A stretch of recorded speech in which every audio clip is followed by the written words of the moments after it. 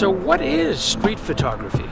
Well, simply put, street photography is the capturing of candid moments and daily life in public situations.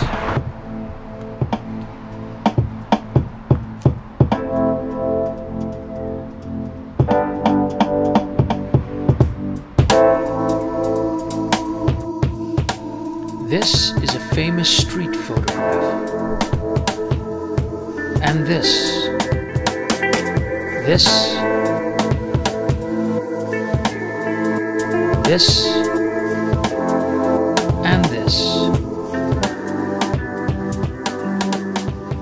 I've been an artist and a photographer for most of my life. And in 2009, I took an amazing workshop with legendary Magnum photographer Bruno Barbey.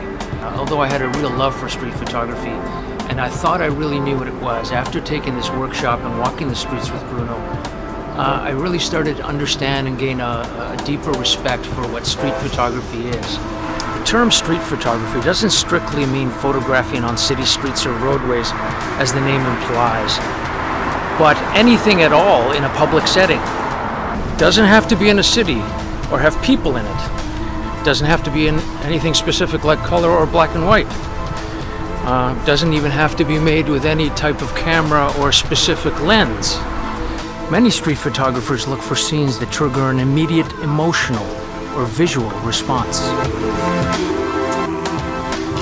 Or they look for a play of light to add texture and drama to surfaces. The very best street photography is made up of intricate compositions.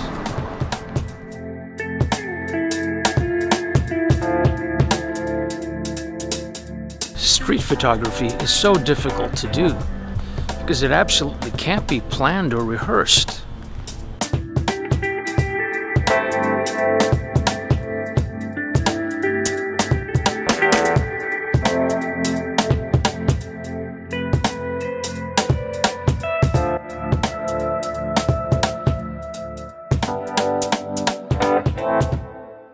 To end this video, I'd like to share with you a sequence of my own personal street photographs.